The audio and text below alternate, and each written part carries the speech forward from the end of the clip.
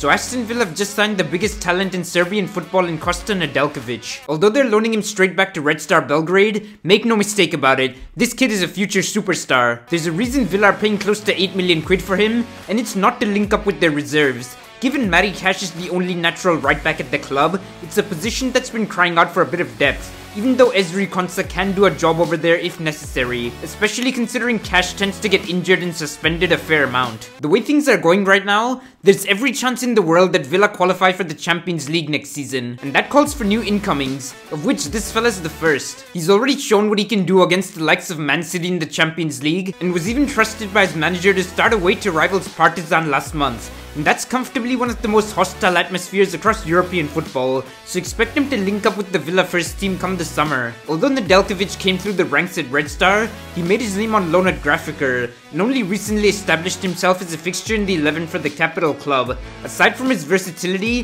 which allows him to operate on the right wing as well as at centre half, this fella has numerous qualities about him that stand out, namely, an incredible engine, lightning quick pace, brilliant crossing, defensive discipline when it comes to positioning, exceptional movement, and to top it all off, a physique that allows him to compete in duels. I also love the way he attacks the space and is willing to both over and underlap the winger while his side are in possession. That being said, he's not great taking players on one-on-one, lacks conviction in his ball striking in front of goal, and is still quite raw in his decision making, although that's something which will likely improve with age. If you're expecting him to invert or play make from deep, then forget about it, because he'll be hugging the touchline from first minute to last, which for me is a positive, even if modern day football suggests otherwise. By all accounts, the kid works unbelievably hard and has no ego, which should put him in good stead to make the most of his unquestionable talent. Like with any other youngster from abroad, he'll need time to adjust to English football, and I'm sure Emery will introduce him slowly through the League Cup or as a substitute in the Prem when Villa have a comfortable lead. As always, I hope you found this video useful, implore you to check out the content on screen if you haven't already, and I'll catch you in the next one, folks.